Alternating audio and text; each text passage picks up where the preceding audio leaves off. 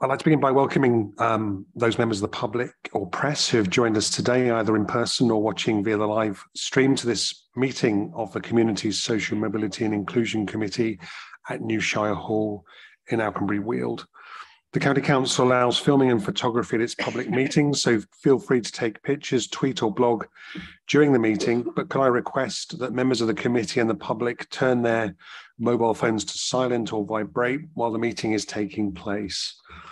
There's no fire alarm test scheduled for today, so if the alarm sounds, please leave by the nearest marked fire exit and assemble in the car park. So item 1 is apologies for absence and declarations of interest. Would the Democratic Services Officer report any apologies for absence? Nick. Thanks, Chair. No, there are no apologies today. Thank you. And does any member wish to declare any disclosable pecuniary interest or non-statutory disclosable interest at all? There appears to be none. So item 2 is the minutes and the action log. So we're being asked to approve the minutes of our last committee meeting held on the 22nd of September as a correct record. Can I ask any member if they disagree with the accuracy of those minutes? Hilary? I'm not disagreeing, but I just wanted to make a point about something that Paul followed up following our last meeting, which was about the Household Support Fund and Cambridge Water being on board. And Paul, just to say that after the comments of the last meeting, he went to Staffs Water, the parent company of Cambridge Water, and they are now on board, so that it benefits pensionable age customers in arrears now. So I just wanted to note that that being taken up. Did I cover that, Paul? Though? Thank you very much, Councillor. Yeah, so thank you for that work. I will pass on to the team the thanks as well, and thanks for members for pushing us the extra mile, because we had almost given up there. So that's good. Thank you. Yeah, absolutely. Well done to the team. So I see no objection to the minutes, so I'll sign them as approved. And then we'll move on to item 3, which is public questions and petitions. Are there any public questions, Nick? No, there are no public questions or petitions, Chair. Okay. Thank you. So item 4 is the Household Support Fund. This is a key decision and will be presented by the Interim Deputy Director for Communities and Employment and Skills, and that's Paul Fox. Paul, good morning. Thank you, Chair. Members will recall that the Household Support Fund is funded by the government and exists to target those in most need of financial support, especially during winter time. But we are now on the 3rd tranche of Household Support Fund, and that tranche runs from the 1st of October until the 31st of March next year. We received the guidance on this tranche on the 30th of September. So the government are getting better. They actually issued the final guidance in advance of the scheme starting this time. Although we did have the interim guidance and there wasn't a lot of changes. We have received an allocation of 3.58 million, which is the same as the 2 previous allocations. And again, this paper, as in previous papers, speaks just to our element of the scheme, the application-based scheme, and not the direct voucher scheme, which offers during school holidays those in receipt of free school meals of £15 per week per child supermarket voucher. That scheme in this 6-month tranche will cost 1.12 million, leaving a 2.46 million resource available for our wider scheme, including administration costs. The key points of the guidance for this, for HSF3, as we colloquially call it, are at 1.4. And one of the things to note there is that the targets, particular cohorts of the population, have been removed. Councillor Cox-Condren just mentioned the scheme we put in place with water companies to make sure we didn't underspend. This time, the kind of restrictions that led to that difficulty have been removed, and it is we're free to spend as we wish and as we direct across a wide range of low-income households in need. We are proposing a number of changes for this tranche that I just wanted to flag to members, and one regards eligibility. We have previously run the scheme based on a receipt of any one of a number of benefits. The proposal here is actually we move towards some minimum income standards, and those minimum income standards are based on work by the Joseph Rowntree Foundation and Loughborough University. And the idea here is that the cost of living crisis has dragged many more people into financial difficulty, irrespective of their status of being in work or on benefit. And we thought that using this particular set of criteria would be more inclusive and allow access to support for those who might be in work but suffering in work poverty.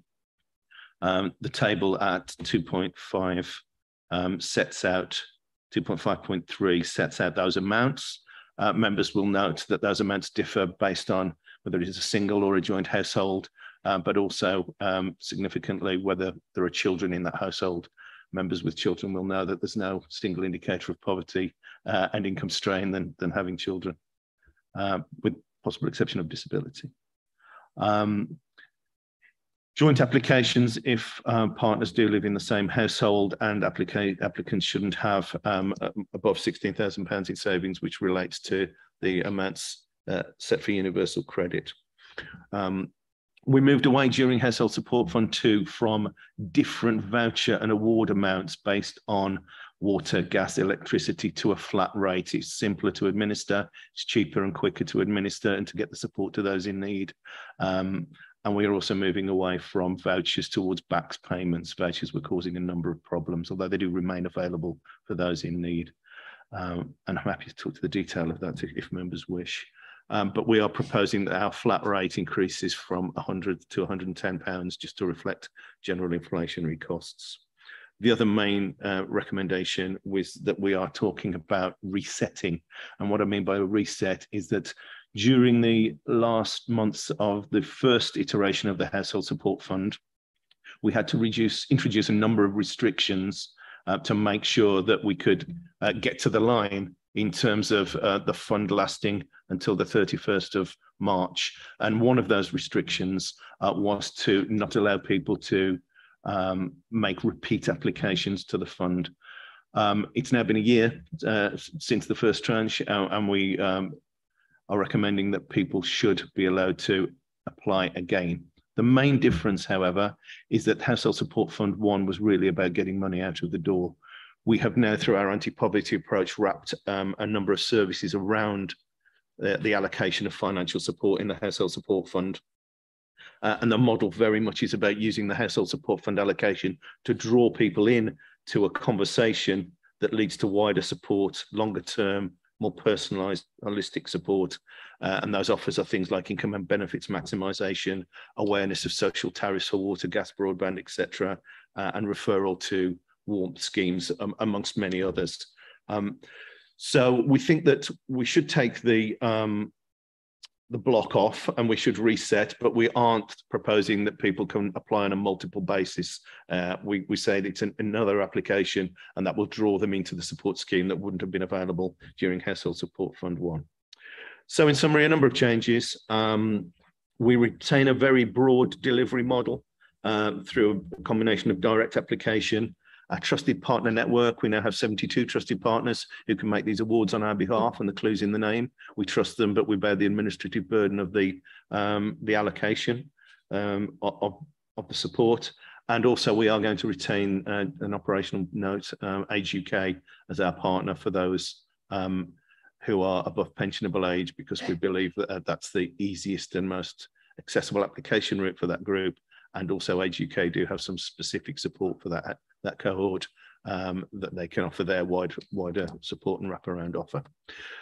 So I recommend the recommendations about eligibility criteria, increasing the standard financial offer, and allow a further application, with also our now customary request for delegation, in that we have to land this aircraft on the moving aircraft carrier. We don't spend enough, we don't claim it from the government, we overshoot and spend too much. It's a drain on the council resources, and we have to move quite quickly sometimes. So therefore the request for a delegation at recommendation D. Thank you, Chair.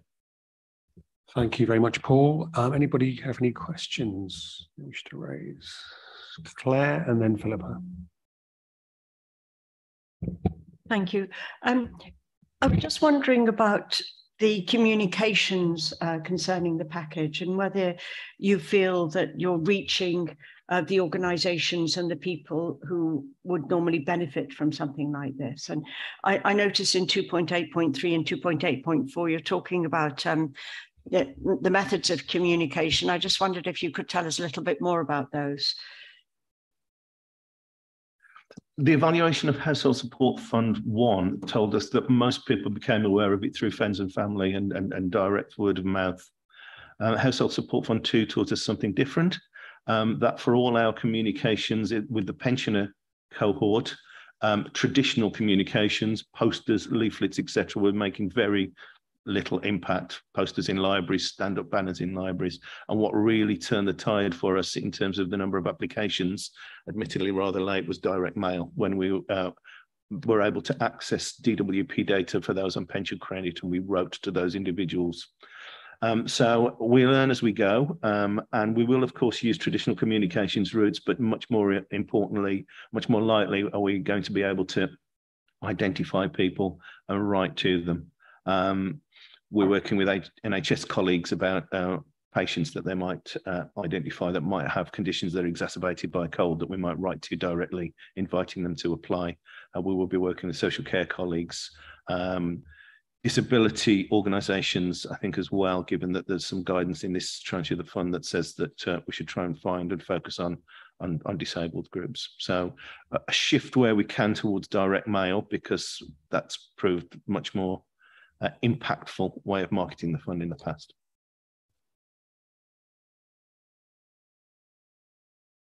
I was also just wondering about the warm hubs, and I think that if libraries will be drawn into that as warm hubs, so presumably in that case, posters in libraries would make a difference, would be helpful, because you'll be bringing in people into warm hubs who might be the very people who would benefit from the Household Support Fund.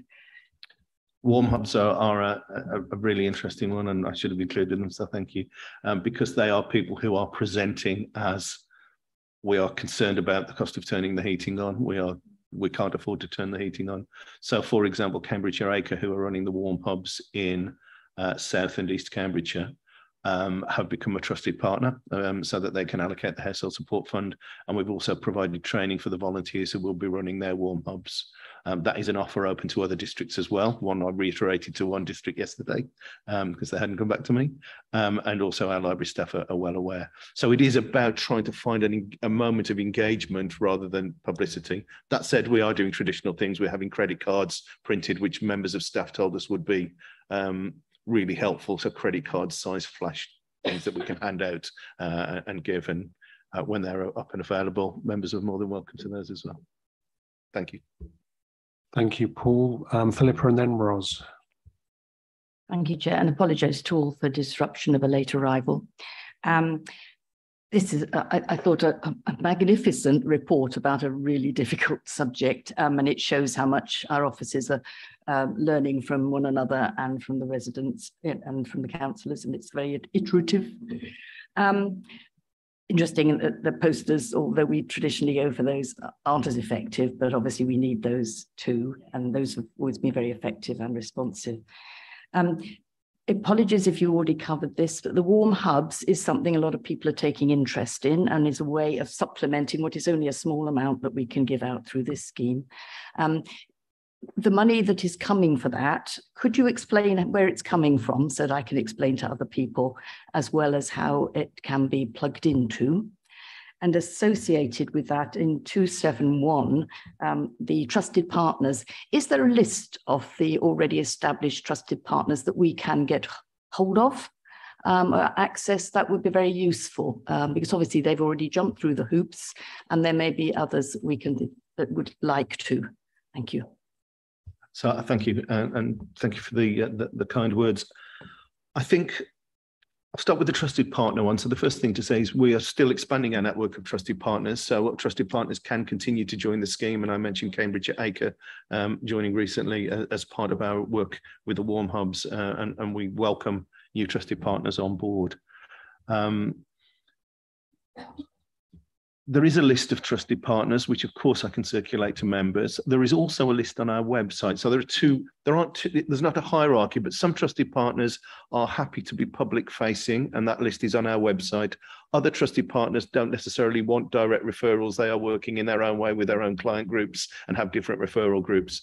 So I will happily circulate the full list, but members should be aware that there are some of the trusted partners who don't necessarily want their services publicised in that way. That explains it. Sorry, that wasn't very clear. In terms of the warm hubs, there is no direct money coming to the county council for warm hubs. Certainly in South Cambridgeshire, East Cambridgeshire and Cambridge City, the warm hubs there are being funded by NHS money, the local NHS and the integrated care system. Each district is taking a different approach to warm hubs. South and East Cambridge, as I mentioned, have commissioned Cambridgeshire Acre, who are running warm hubs for them. Cambridge City are taking a slightly different approach and using community buildings that they already have some degree of control over. Huntingdonshire District Council are effectively putting together a list of places that are already open and act as warm hubs and are reminding people. So there's a slightly different approach in each area. I think a member briefing was produced, and I'd need to check that it went out, but I think we sent a member briefing out on the different approaches in the different districts.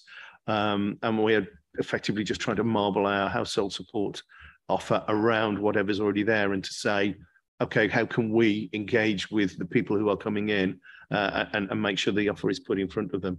In terms of the county council's approach, we are reminding people that libraries are a place where you will receive a warm welcome. There is an issue about warm hubs. Not everyone loves the phrase, and there's a discussion that it can be stigmatizing.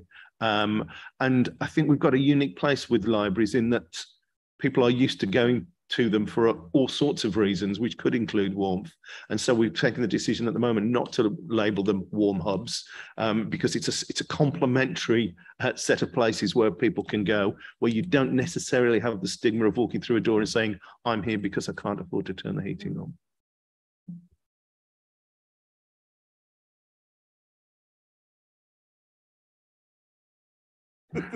My research here tells me that it was sent on the 14th of October. Thank you.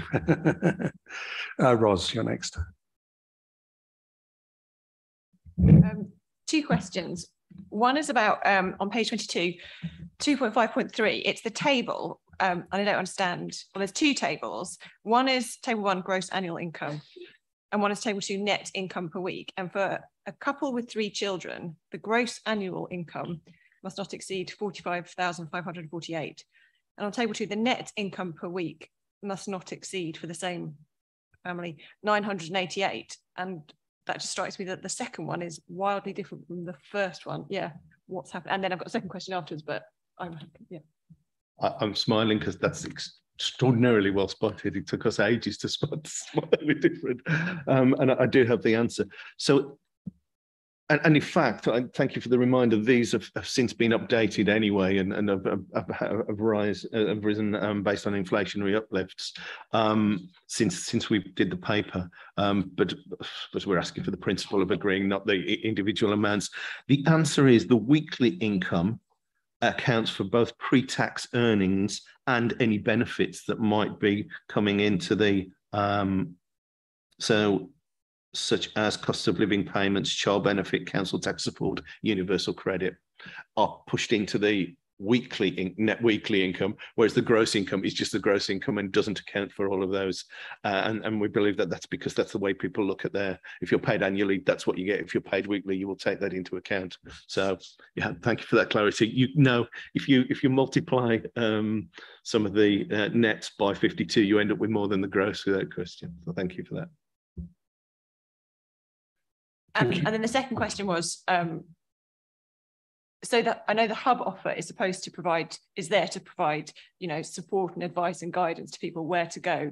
Are we able to really help everyone who's really, really struggling? Or are we finding that even with all that, there are still people who are really struggling? How, you know, what does it kind of look and feel like?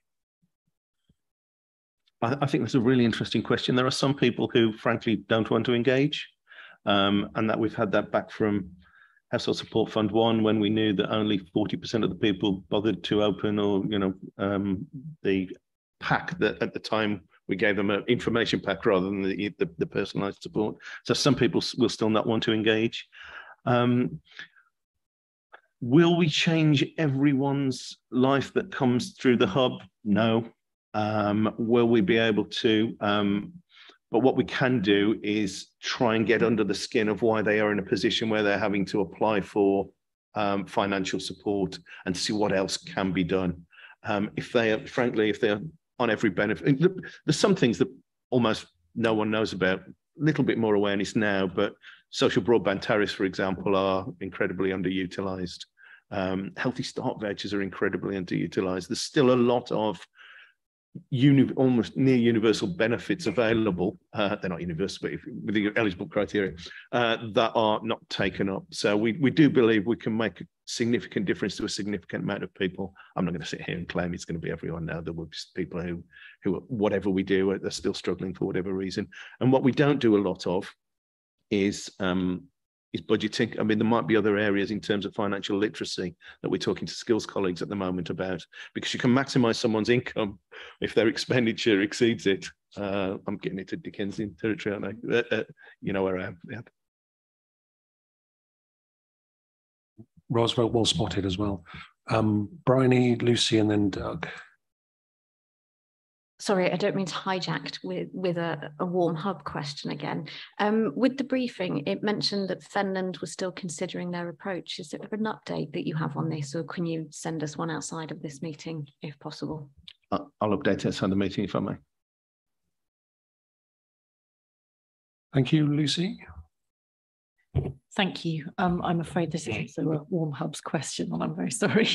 It comes back to the point that was made about libraries, and I think your point about libraries being a stigma-free place that we would absolutely want to encourage. I mean, we want to encourage people to use our libraries all the time, regardless of the weather, but they are a place where people are extremely welcome to go and spend time at any time.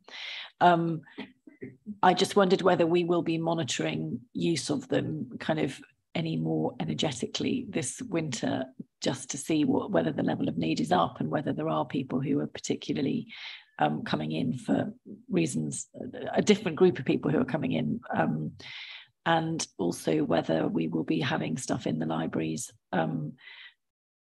making it clear that the Household Support Fund is there, because I think that there may be people who come into our libraries this winter who wouldn't otherwise come into contact with our services, and also with advice about energy saving things in the home, which are increasingly around, but libraries would seem a very good place for us to be trying to get that message out.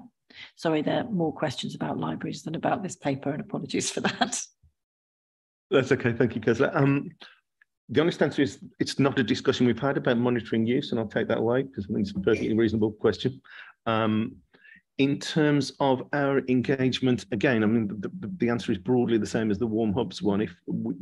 It's a contact point, an opportunity when people are coming in.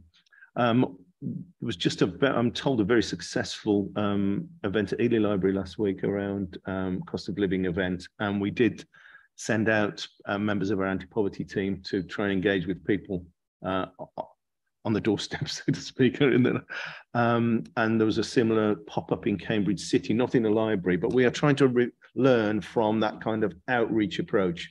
So we have to have a direct application scheme when people come to us, and the first three, as Kesla said, this is iterative, and we are learning. And I think we are getting very close in terms of how we draw people in, and but how do we go out and engage? And I think that's part of that. So we have a meeting next week about how we learn from those first two events and what we might put into place in a more systematic basis and structured basis. Thank you all. Doug, you're next. Thank you, Chairman. Apologies, I'm not going to talk about the Warm Hubs. I'm going to talk about the Household Support Fund. I think it's excellent that we're still, able to do this. I have a couple of concerns around the fact that we're only getting the same funding that we originally had. I realise in tranche one we had difficulties necessarily shifting it, which could cause different problems. My concern now is that we've got the fund, which we've opened to a wider group of people. We've increased it by 10% per applicant. And it's really the question of the risk involved. As you alluded to, Paul, you know, we want to make sure we don't run out of money. It's really around the management that we do of monitoring the groups that we've given authority to effectively distribute this, to make sure that we don't run into a wall without knowing about it. I'm sure we're not, but just I'd like to know about the management and the risks that you identified behind that, to make sure that, number one, everyone who should be there is fairly dealt with, and fairness is the thing at the end of the day, and also that we make sure that the funds are there for the year if possible. So I won't go any further than that. So if you could elucidate me, that'd be great. Thank you. Happily, thank you. I mean, one of the many reasons for trying to move towards a standard rate of all applicants is it makes it a lot easier to calculate, because there is a queue. I mean, we aim to get things processed in a few days, but at certain very busy periods, a queue will develop, and we need to be able to understand what the queue will cost us, to be very blunt about it. And moving towards a standard rate really does allow us to do that a lot more. So there are still some people in the Age UK queue from the previous tranche of HSF, which we were allowed to pay from the previous allocation because they applied in advance of the deadline. So we know how much that was going to cost because we could calculate it on a standard rate. Demand-led schemes are always difficult to predict. We just don't know. So we average. We do look. We have management information where we look at applications per day. We are expecting peaks in January and February based on last year, so we're bringing that in. But there is no guarantee that we won't have to come back at some point and say, well, we need to put some restrictions on the scheme, or it will run out because they are demand-led.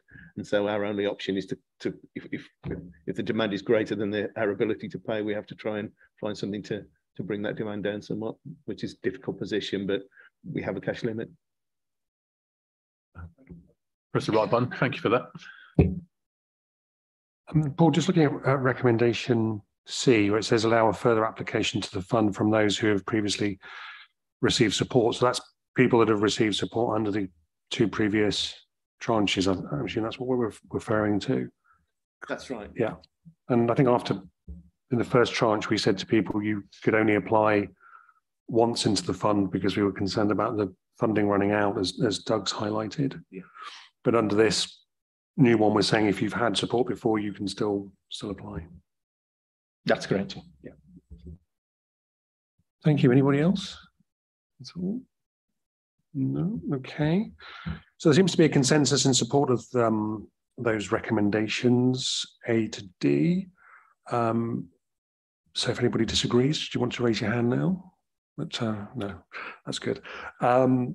So excellent. So we'll take those as carried unanimously. Thank you for your contributions to that scheme, and well done to everybody behind it. It's really helping a lot of people.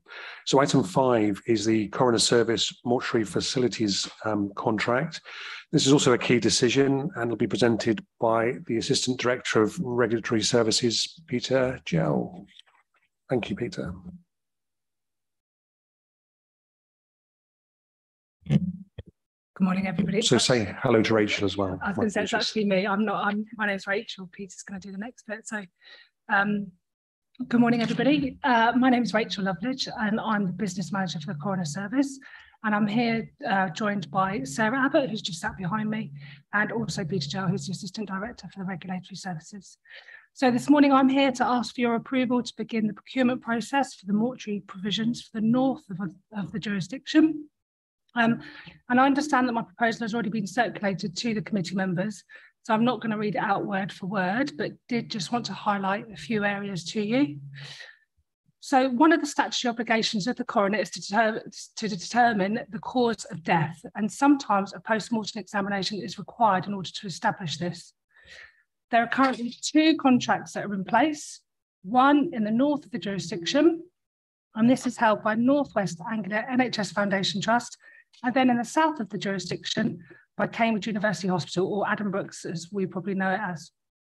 So the current contract with North West Anglia NHS Foundation Trust expires in March 2023. So this is why this new procurement procurement process is required. So from April 2023, the new contract will continue to provide, body storage, post-mortem facilities, and also hospital staffing. And I'm sure you can imagine this is a very, very limited market. And there's not one provider that's able to cover the entire jurisdiction. And this is mainly down to the size of the facilities and also the staff provisions. And you may remember that last year we worked closely with the transformation team to review this contract and to bring in this contract in-house in order to save money. But it was concluded that this isn't financially viable, and it wouldn't be financially viable for us to build our own mortuary. There is also, at the moment, a shortage of pathologists, and this has also been noted by the Chief Coroner in his annual report. This again would have implications if we were to build our own mortuary. And we do, of course, continue to review upcoming contracts by working closely with the procurement team and also Pathfinder Law. So I've kind of highlighted to you the main part of the paper. I just wondered if you had any questions. Thank you very much, Rachel. Any questions from members at all on this? Yep. No? One from you? Oh, well covered. Yes, thank you. Yeah, absolutely. Philippa? Thank you. And again, apologies for being disruptive. As reading this, as you know, whenever I've been in Addenbrooke's and you go along the basement, you sort of assume that mortuaries are with hospitals. Do we have any or many mortuaries outside of that system? Do we even have sort of specialists coming in for particular uses? Do you mean other mortuaries in the area? Yeah. So we've only got Addenbrooke's and we've got MWAFT. If we do need any provision for children, for example, for post-mortem, we do send them to Great Ormond Street, or Leicester Royal Infirmary is another place that we might use. But those two do cover the majority of our requirements, apart from for children. So we're not essentially putting it out to tender as much as reviewing the contract that already exists and expecting it to be with the same people. We are putting it out for tender to review the contract, but we expect it to be a very small response. Right. And the other question I did, if I may, on quite another subject, being aware, and it's come up a little bit in the right at the end of your report, being aware of different cultural interests and practices and wishes in terms of the speed with which we can help somebody, deal with a family member who's dead. Essentially, never know quite what language to use, but essentially some people, it's really important to them for there is speed. For other people, it's not quite so important. Have your staff had to deal with many sort of distressing backlogs in that way? Are there ways in which we can take particular care of particular people? That might mean a certain discrimination even, but in a good cause. I just wondered whether you find yourself in that situation.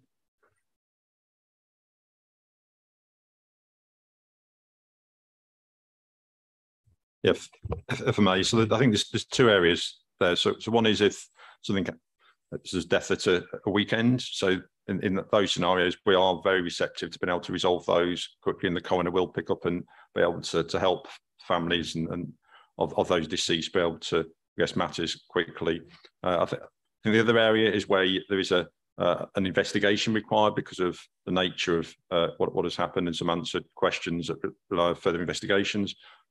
In those cases, obviously, we'll try and progress things as soon as possible, but they do inevitably rely on pathologists. It may well rely on expert witnesses, and then we're really reliant upon how quickly they are available. And there is a general challenge at the moment with some of the medical witnesses that we and others would want to use because of the backlog in the NHS system, as you can imagine. So there's a huge amount of demand at the moment. So I think we are very sensitive, I think is the way I would describe it to that, and we will help where we can. But certainly there's quite a few deaths where matters can be resolved quite quickly, and those very much prioritised. And it doesn't matter whether that's a Saturday or Sunday night.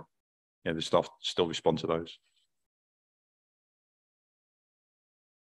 Okay, thank you. Jan, you're next. Thank you. I'd like to ask two questions, one 2.5 and also 3.3. Does say always within 3 working days of permission to proceed having, are you still on time within the three working days? in most of the cases, we are on time within 3 working days. A lot of it comes down to the availability of the pathologists within the hospital. Yeah, obviously you're extremely stretched, but well done if you managed to do that. And 3.3, county insurance individual cases can be dealt with within a timely manner. So basically it's the same, more or less the same question as 2.5. I mean, obviously you're all struggling.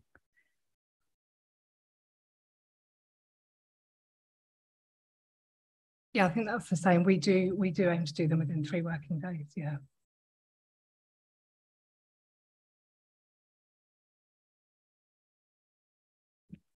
Okay, anything else, Jan?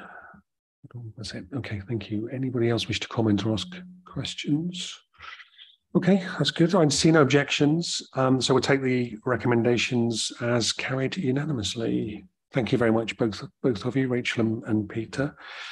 Item 6, we were going to consider at this point the annual report of the Coroner Service, but I'm proposing that we first consider the business planning proposals, which is the subsequent item on the agenda. Does any member have an objection to that at all? Happy that we take the business proposals first. So that report will be presented by Paul Fox again, and the Senior Finance Business Partner, Claire Andrews, who's also here to ask any questions. Hi, Claire. Thank you very much. Paul. Thank you, Chair. This is a paper regarding our business planning proposals for the financial years 2023 to 2028. And sections 1 to 3 in this report are common to all committees. They set out the process of the business planning and the financial strategy, set out the context in which, financial context in which the council operates, sets out the financial challenge in terms of the budget gaps set out at 1.3, and reminds members that there's a legal requirement to set a balanced budget, and sets out the kind of pressures and the headwinds that the council is facing and that have contributed towards the financial challenge in the gap set out at 1.3. The COSMIC specific elements of the report I'm going to talk to in the main, which are at section 4. So section 4.2 reminds committee that it has a responsibility for a range of services that post senior management reorganisation now sit across 2 council directorates, strategy and partnerships and place and sustainability, and 4.2.1 and 4.2.2 set out those services. So within strategy and partnerships, we have Think Communities and anti-poverty services, library skills, archives, and the anti-poverty hub. In place and sustainability, COSMIC has responsibility for registration, citizenship, coroners, trading standards, domestic abuse, and sexual violence services. This report addresses the totality of those services at 4.2.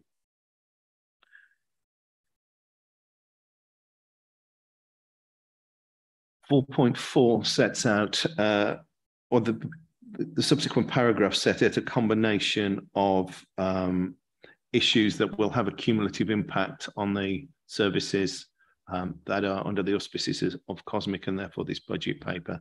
And I just wanted to highlight those one by one, if I may. So the first is unmet legacy savings targets.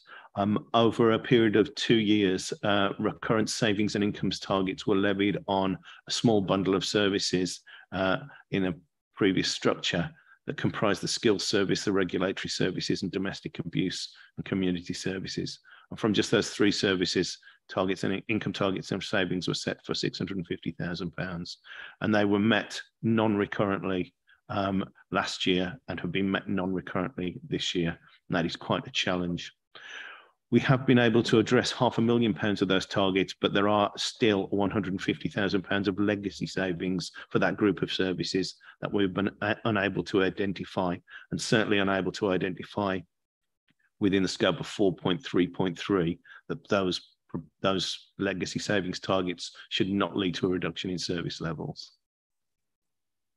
4.5 talks about the issue relating to the Think Communities team. The Think Communities service is funded through a combination of core budgets and non-recurrent investment, which is being reversed out next year. And indicative, and when I say Think Communities, I do include the Youth and Community service here. The budget available for those services from core budgets is around 376,000, but we had an original service model cost of 340,000, a revenue gap challenge of £563,000. I can update members. We have the final sentence there says officers are examining whether the integration of these services can offer opportunities to help meet the funding gap.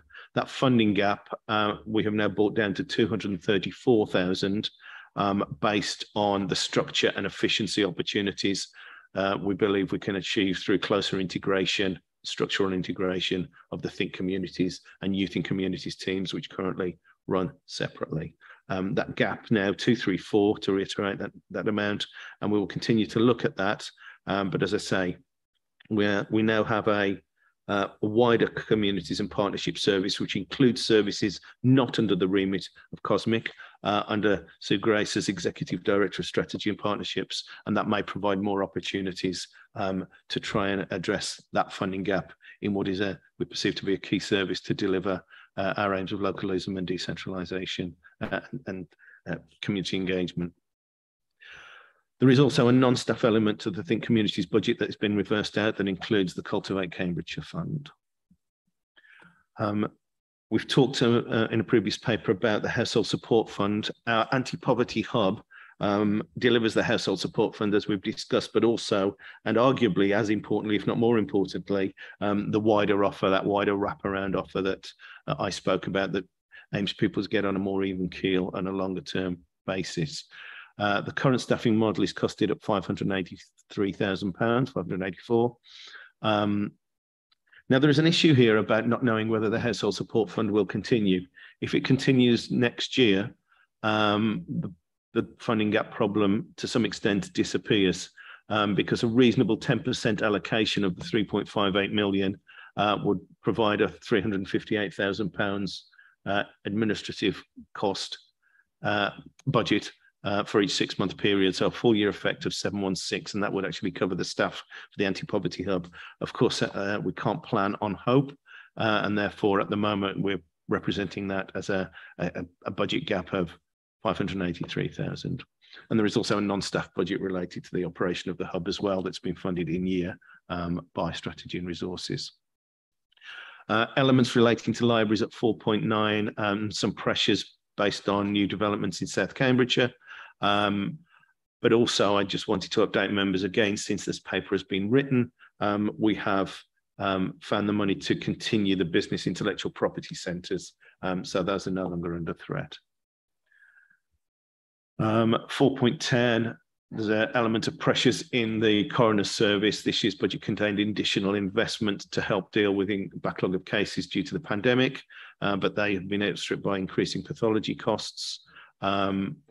Further procurement exercises coming up in 23-24 will result in additional costs as well as providers increase their prices based on inflation and the need to pay staff and cost of living, cost of fuel, etc. So that's a challenge given that there is a removing money from that, the one-off investment from the budget. There's also an element of capital. So some of these capital schemes, we will provide more information on all of the above and the capital schemes at the December committee. But there are the capital expenditure at 5.1 is not new. That has already been allocated. And there's also a reference at 5.4.3 to the Communities Capital Fund. Again, not new resource. That relates to the unallocated element where projects have not continued and resources have been returned to the pot. That's currently about £700,000. 6 sets out the timetable. And as I say, apologies that this is such a work in progress, but hopefully you can see that we have had a number of challenges that are sort of unique compared to some of the other committees. Our scope and our focus has been trying not to let the budget go larger because of these pressures, rather than being able to identify savings, which may be the focus of many of the other committees. Of course, we are looking for savings. Of course, we are looking for efficiencies. But given our starting position, Those savings and efficiencies are going to keeping the gap down or reducing the gap rather than contributing to the wider savings target. Okay, thank you very much. Any comments, questions, Hilary? Thank you. Yeah, actually, just before going specifically onto the COSMIC report, and thank you so much for that, Paul. I just wanted to make a couple of points about the introduction, the overview, which, as you pointed out, is across the council.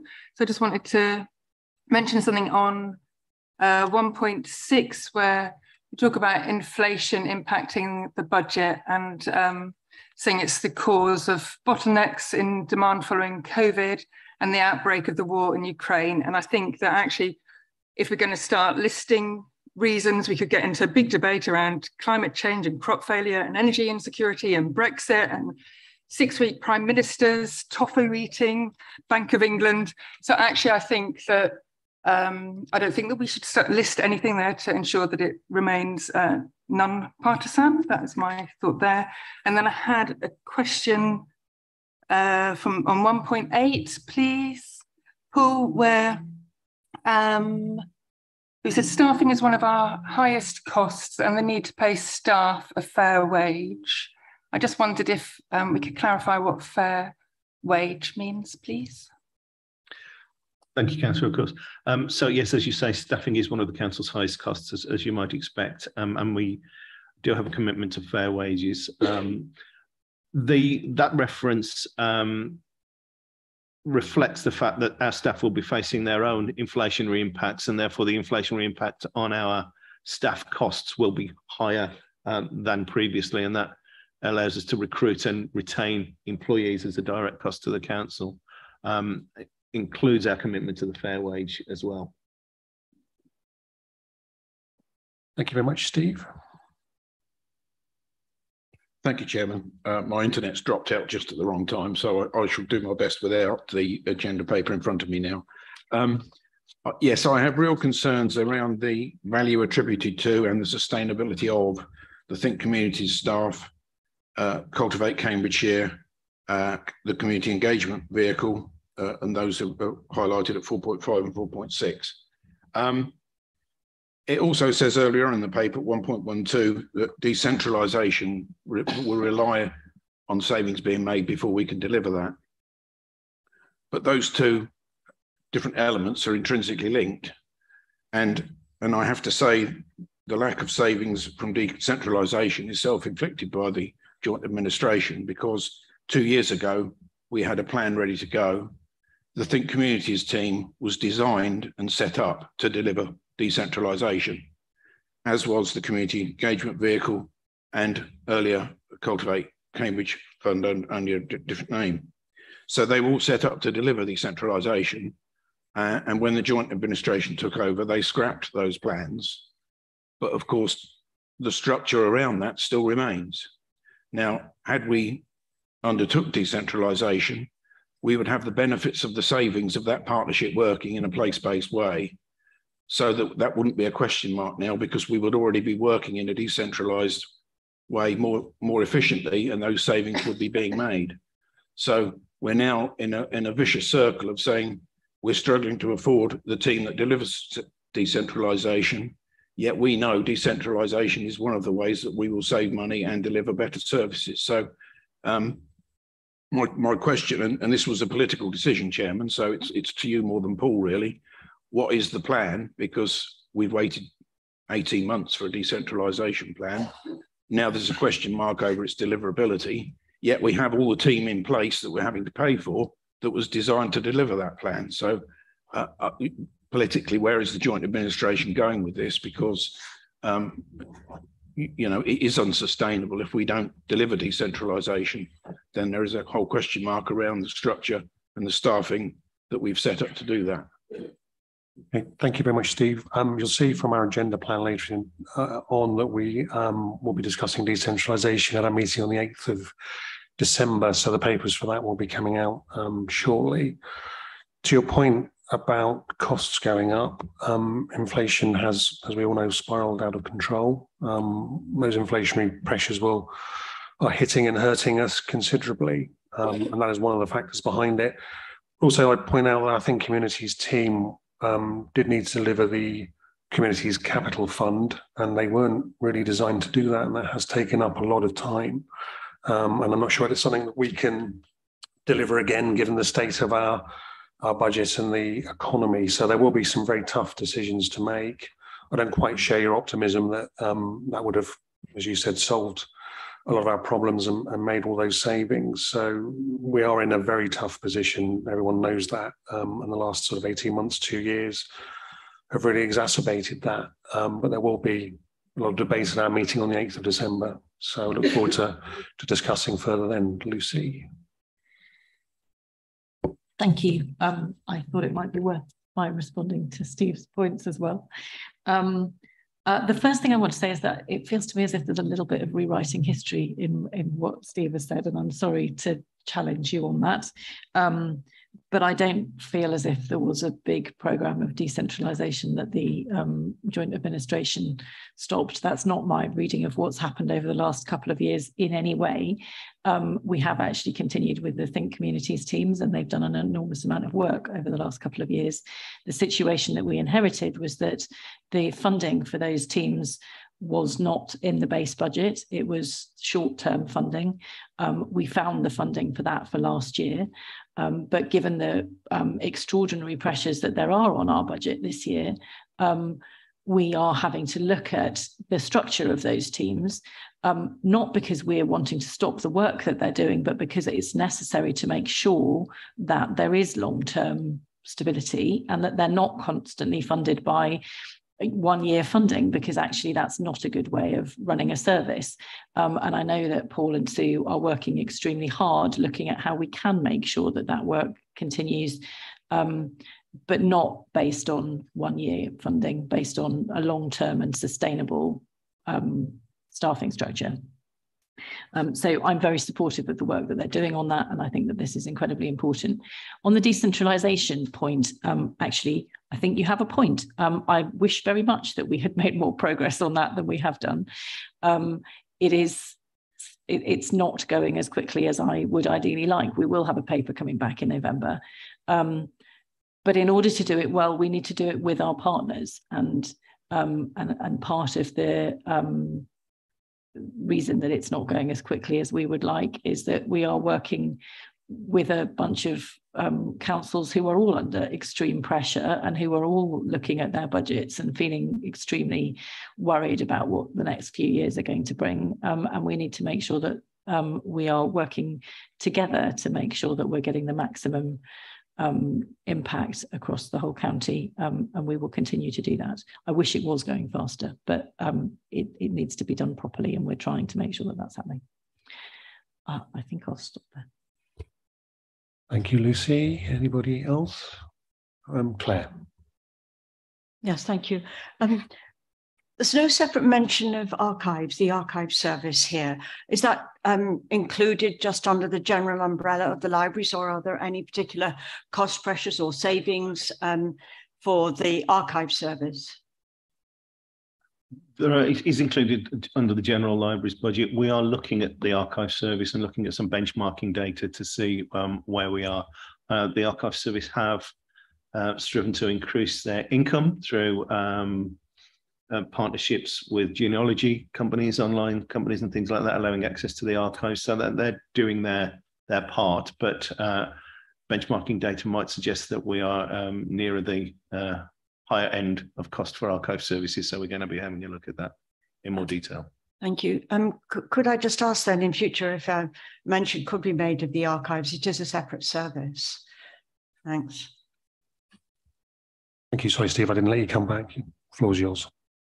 Thank you, Chairman. And sorry to labour the point. I just wanted to reassure Councillor Nethsing we did actually have a plan. We had 22 locality areas identified. They've been consulted on with town and parish councils, districts and health, based loosely on primary care networks, and they were all ready to go last May. So that would have been decentralisation happening at the time. So just to reassure you on that point, Chairman, thank you. I just wanted actually to ask, well, if this is in order, to ask you a question, Steve. You said in your introductory remarks you didn't agree with the value in I think referring to the Think Communities team, the vehicle, I think something else you meant. Could you just clarify what you meant on that? The paper seems to question the sustainability and value of those items. I value them very highly. I was instrumental in introducing them. I'm just saying now the paper highlights that they're under threat, or we don't know how we're going to fund them when they're actually there to deliver decentralisation. So that was my point, Chairman. I'm not questioning the value of them. I'm just concerned that the paper does. I'm not sure the paper, that was what the paper was saying. I can see perhaps your interpretation on that. I think we do value them very highly, and no doubt we'll have a further debate on the 8th of December. As Lucy said, of course, they are on soft money at the moment. They're not non-recurrent funding, I think is the phrase. So there is something that we do need to focus on. Anybody else? Yeah, certainly, Paul. Just on a point of explanation on the community engagement vehicle, without adding any subjectivity to it, it is our belief that it's approaching the end of its natural life. So that's not just an issue regarding the availability of the resource to run it. It was a repurposed library vehicle, I believe, and yeah, my understanding is it's coming to the end of its time. Okay, thank you. Anybody else on business planning at all? No. Okay, so thank you very much, Paul, for your presentation. We've got the recommendations at A to C. Now I'm going to chance my arm here by saying there seems to be a consensus on the recommendations. Have I got that correct?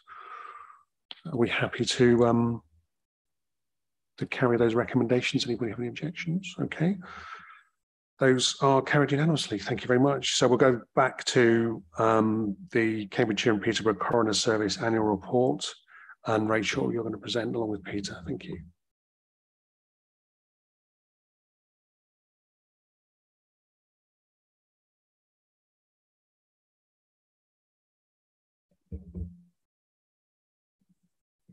Thank you, Chair. So yes, we have the annual report again. A number of you will have seen this in the past. So the format is pretty similar. Some areas to just highlight for you. I think previously we talked very much around some of the staffing challenges we've had, certainly around our coronial appointments, and also we've addressed that over the past sort of 18 months as far as getting sufficient coronial resource. We have had sort of challenges, what about only internal staffing to support those. Again, it's one of those areas we've got a number across the local authority where it is difficult to recruit. There aren't necessarily people coming in through those professions. And what we're having to do is to recruit those with skills that are complementary that we can then train up in sort of the coronial legislation. So that is what we've been doing. We've also had some long-term sickness that we've had to deal with. So it's only really now we're getting to a situation where we've got a full establishment in order to drive that service forward. I think the pandemic as well has had an impact, you know, with numbers of staff having time off through illness. Fortunately, no transmission during the workplace, but obviously transmission outside of that has had an impact on some of the staffing. So I think the story is we're in a very much better place now than we have been as far as having the teams in place, and therefore the support around those staff. Certainly when you've got new staff, ensuring we've got this sort of training development, we're giving them the skills, the knowledge and the expertise required to take that service forward, and that's very much a focus of the team. And also using the technology available to us.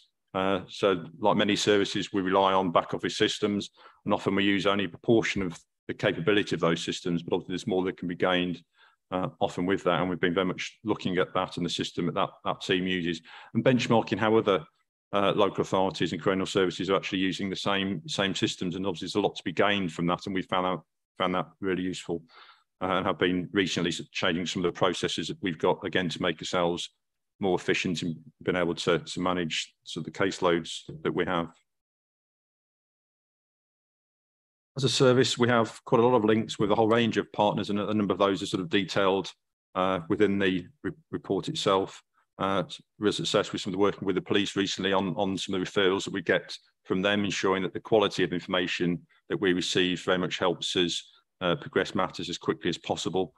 In the past, it's been a bit of a mixed picture, and I think what we've been able to do through working with them is develop sort of templates and things that enable systems to very much provide us with the key information that we need in a simple, sort of streamlined manner, and that's one of the successes this year. We touched on the technology, talking about back office systems, but also it's been really important as far as the way we conduct sort of inquests. And it's something which, again, we reported on previously around the investment that we had, largely through some of the funding available during the pandemic to enable inquests to be carried out remotely. And that's been a real success and continues to be so with some of our expert witnesses, a number of which in the past have had to fly in from abroad in order to appear in an inquest. Now, the ability, you can imagine when we talked earlier about the pressures in the NHS, now some of those experts to be able to dial in remotely now very much saves them the time and reduces some of the pressure on them. There is still a struggle with their time, but that's certainly one of these things that has helped. What we tend to see now is most of the expert witnesses dialing in. More of the families tend to want to actually go to the inquest, but that option is available to them. And I think that, as far as accessibility, has been a real enhancement for the service. And again, we've had the support of our IT colleagues enable us to take that forward. Venues is one of the topics that we've talked about a number of times. In the past, we've had challenges around sufficient facilities to hold inquests. Well, actually, we are in a good position in that respect at the moment. Obviously, we've got this fantastic facility here that we use. We've got space in Lawrence Court, and we've got access to the town hall in Peterborough. And using those combination of facilities has enabled us to make significant savings, as detailed in the report, on external venue hire. And that's something which is really crucial at the moment. So we can't see us having to use any external venues unless we're really, really struggling and need to run multiple inquests at a time. But if that will be an absolute last resort, we're very conscious of keeping the costs down. And I think through careful management of coroners, inquests and venues, certainly we've made some real strides in that sense. We were given probably an opportunity. We thought with the local court here again. Unfortunately, that disappeared quite quickly. We made some bookings there for time, and then things came into the court system, and they asked us to cancel last minute. And obviously, for those very much rely on our service, they need consistency. So rather than messing sort of families around and saying actually we had to cancel and move arrangements again, we decided it's better to keep control ourselves and use those facilities that we have access to as a council within our own facilities, and that's worked out well. I think going forward, ideally, we'd be looking at a better office location than Lawrence Court. It's a listed building. It wasn't designed for a modern service. It hasn't got to the facilities that we've got here in this building.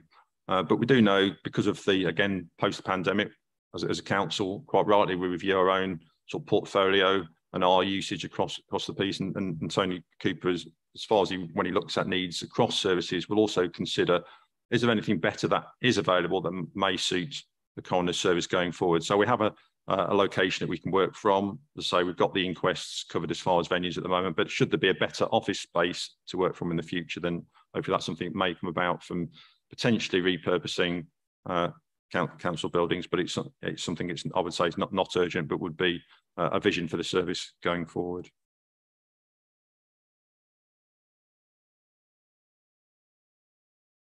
So just commenting on performance, the pandemic has had an impact on us as it has all jurisdictions in extending the backlog of cases. There were periods when we weren't able to operate at all periods where we're having to operate in a reduced manner. What we have done, though, is very much focus on the oldest cases that we had and trying to remove those. And we made significant headway in the very, as I say, those oldest cases beyond 12 months. What I think is probably quite interesting for you is under 2.5.6 with some details in relation to the breakdown that we have to give nationally as part of our performance returns, and that these are the headings that we have to use. So effectively, these give some explanation of what some of those cases over 12 months, what the delay is. So you'll see 46.8% are actually delayed because we're waiting on expert specialist reports. So these are reports that are absolutely necessary for coroner to determine or come to a conclusion in relation to the matter before them.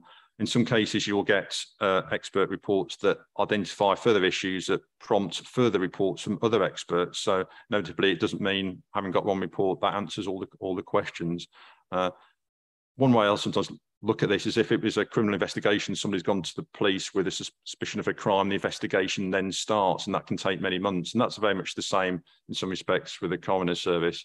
You know, there's a suspicious death, and then the investigation at that point starts, and the team working with the coroner undertake the necessary investigations and seek the expert witnesses in order to help them try and identify the cause. Also, a number of inquests that are delayed through having to be suspended because of the involvement in criminal matters, and obviously they will take precedent and will take place first, and then the matter resumes post those. So I think that's probably just helpful to see some of the breakdown. What I would like to do, just give this committee reassurance, though, that is our single biggest focus and priority as a service, is to do what we can to reduce any waiting time for those friends and family of the deceased in order to enable them to bring closure as soon as possible, and hence everything we're doing around systems, staffing, processes to try and address that.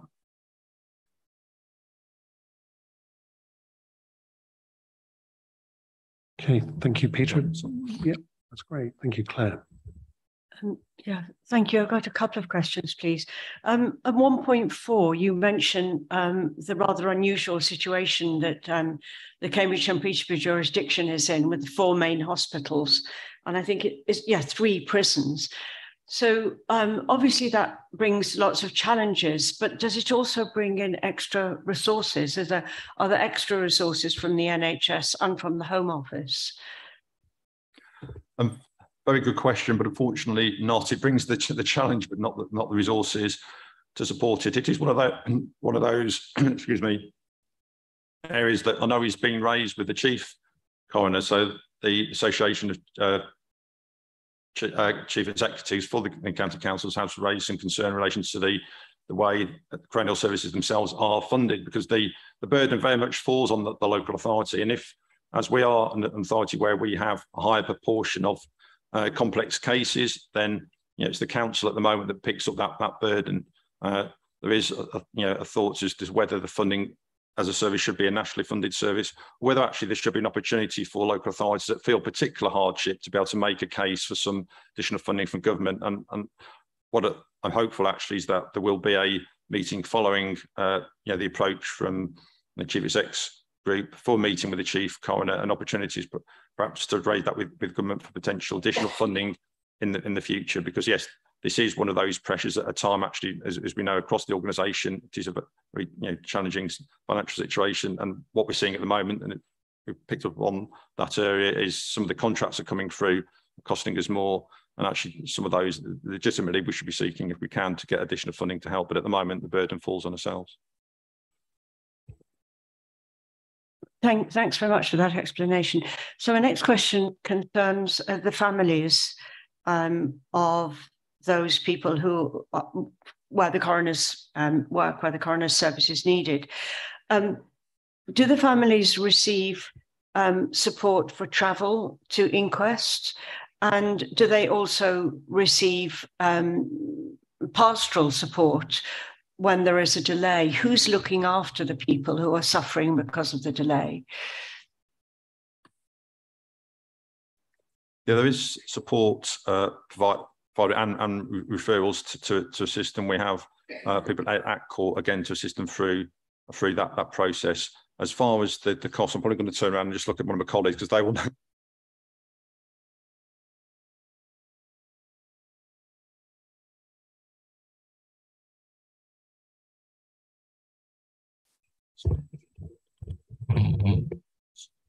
Sorry, my name is Sarah Haggis and I'm the investigations manager for the service. Sorry, we don't provide any financial support to families to travel to inquest, but what we do is to liaise with them around what the best venue for them is. So we'll always try and accommodate them, what's most convenient for them, and how they would like to attend and in what capacity as well.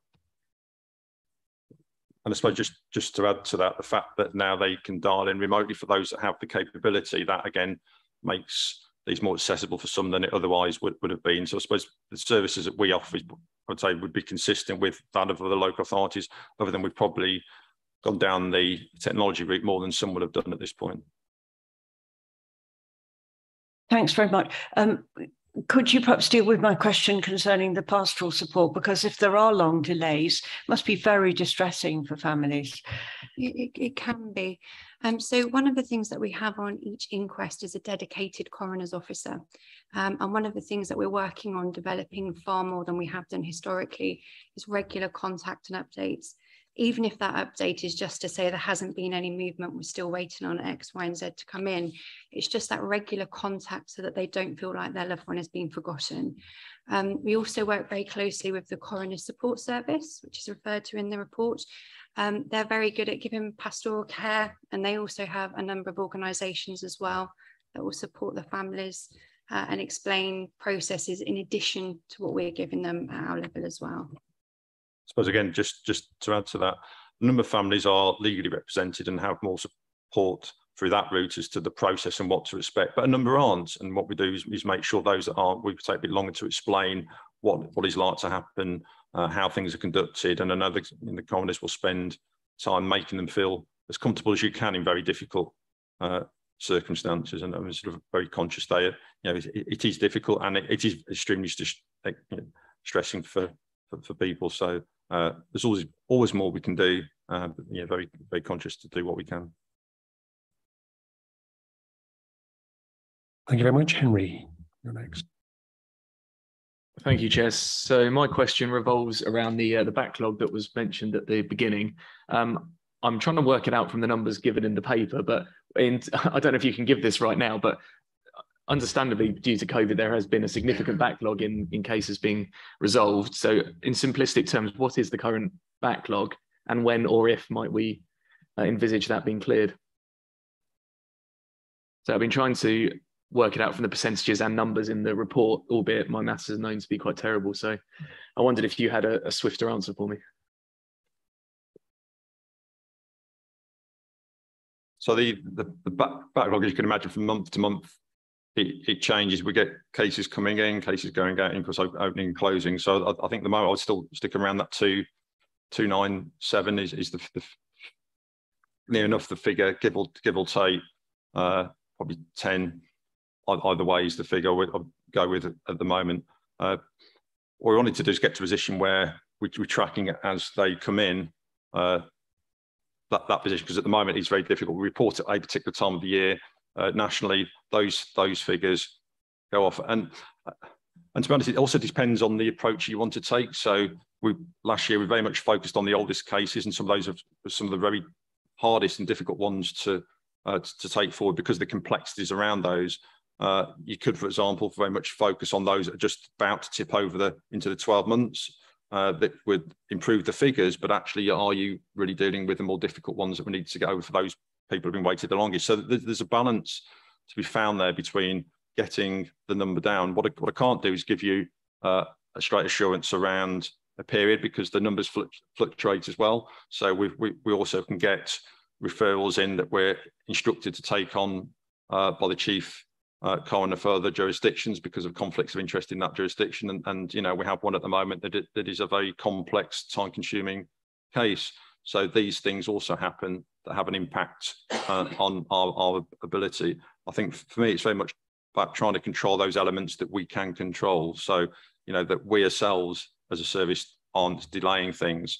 If we're reliant on an expert witness, there's not a lot we can do around their availability, providing we haven't sat on the case to get the information to them, that we're not seeing if there's any support that we can give to that witness to enable things to move along quicker. But what we are keen to do for sort of future performance reports to the committees, it's to be able to show you not just what's the figure that reported previously, but actually what has come in and gone out during that period. And again, that's what we're working with the systems people to do, to be able to produce those reports, because at the moment some of that retrospective becomes a sort of hugely time-consuming manual process. But we want to know with the finger how are things doing, because it's really important that we understand from any interventions we make those that are effective and those that actually hasn't delivered the improvement that we wanted to. What we have seen, as I say in the past, and again it was picked up on Paul's comments in relation to the finances. So we did put injection some funds to bring in more staff effectively to address the backlog. What we didn't have was the internal staff to support that. And then because of the pandemic and increased costs associated with pathology, but things taking longer because the precautions they're taking in hospitals, that effectively took the funding. So it's not just as easy in this respect of providing the funding that's going to deliver X amount of cases at a particular time because of the differences around them. It's not perhaps the answer you're looking for, but I think just trying to explain it is complex. So what we are doing is just making sure we've got the resource focused on the right areas and the data to underpin whether we are or not improving. Thank you very much. Anybody else at this point? Okay. Thank you very much, both of you, or all three of you. We seem to be the consensus in support of the recommendations. Anybody disagree? No? Okay, we'll take those recommendations unanimously.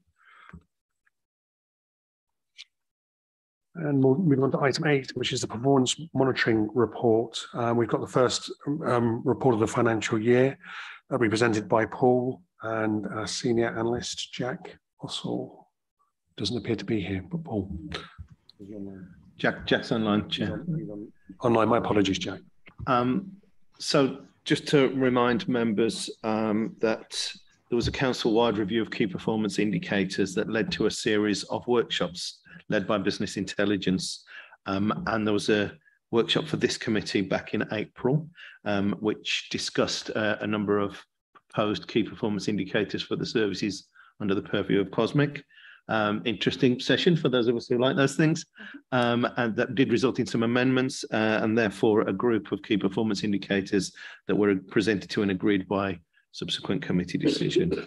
And those are set out at section 1.4. So they're the key performance indicators that we have decided represent our best way of assessing business as usual for the services that fall under the remit of this committee. This is the first quarter, as the chair said, on reporting of these. So to some extent, they represent a work in progress. Some indicators have not been measured or reported before. So work is ongoing to establish baselines for them. So we will see this indicator pack develop in its presentation, at least as we move on through the quarters. Section 2 reminds members of the services that are under the purview of committee, and then at 3, section 3 describes how the performance ratings are described in the subsequent table. A red, amber, green, blue system is used, and the colour coding is identified and described at 3.2, and later in that section, description of the use of the phrases baseline, in development, and contextual. The data, as I say, is for quarter 1. Apologies, when we come to the agenda forward plan, we should add that the quarter 2 data, which is now available, should be ready for December committee. So we will bring quarter 2 data to subsequent committee. I have mentioned to Spoke, so Jackie's online, but what we don't have online are the service leads for each of the individual services. So if there are any technical questions on the performance of any individual services, as indicated to group spokes, they may have to be taken away. And for future meetings, as we circulate performance data, if you have any questions regarding the performance of individual services, of course, I would ask members to try and contact us in advance so that we can have responses prepared for committee. So that's the cover report. There's much more detail in the appendix. I have one correction to make to the appendix in indicator 222. Trading standards, there is an indicator regarding percentages of businesses brought into compliance in priority areas following inspection. That reads 100% in the circulated documents and should have actually read 55%. So my apologies for that error. I'll leave it there, Chair. Thank you. Thank you, Paul. Any questions or comments on the agenda item, Philippa? Yes, these are very useful. And obviously, they're going to be used in different ways as far as different bits of the service are concerned. Something quite obvious would be the libraries, because we all are identifying they're a bit library orientated in this meeting today for various reasons. And I'm just wondering how far one can get the detail. I mean, I detecting conversation with Councillor Cox-Condren. There was a certain rivalry between Arbury and Trumpington, and which has got the best library. Now, that's a bit trivial, but on the other hand, we obviously will be interested seriously in the performance of the libraries in our division or in our district. And presumably that information is there because this is all added up to give us what we're seeing today. How does one get hold of that? Is that secret? I'm sure it's not. I'm sure it's not a secret. It's not the fact it's not known to me as I sit here today. We do have a library report coming to December committee. So we'll speak to the head of libraries, Gary Porter, and we'll discuss how we can get that kind of performance information. I, like you, assume that the data presented is collated from smaller bits of data that are added up cumulatively, but I will double check that. Thank you. Anybody else? Hilary? Thank you. Just continuing with libraries and looking at the figures here, I just really wanted to give a bit of a shout out to the Library Presents programme as well, and just how important that was during the COVID period and in keeping people engaged through our libraries and through culture and outreach. Thank you. Okay, brilliant. Thank you very much. Are we all content with the recommendations here? I think we are. So we'll take those on block, and we're going to conclude by looking at the committee's agenda plan. Are there any updates from officers or comments from members on this? Oh. Just to reiterate my previous comment, Chair, that we will bring Q2 performance report to that to December meeting as well. Thank you. So if there's no comments from members, our next committee meeting, as I said, will be on the 8th of December. So thanks to everyone for attending, and I declare the meeting closed. Just to remind members that we have a workshop on equality, diversity and inclusion between 2 and 3. That's available online as well, isn't it? Is that right? Yeah. Yeah. Yeah, so don't feel you have to stay here until 2 o'clock. But thank you very much, everyone. Thank you.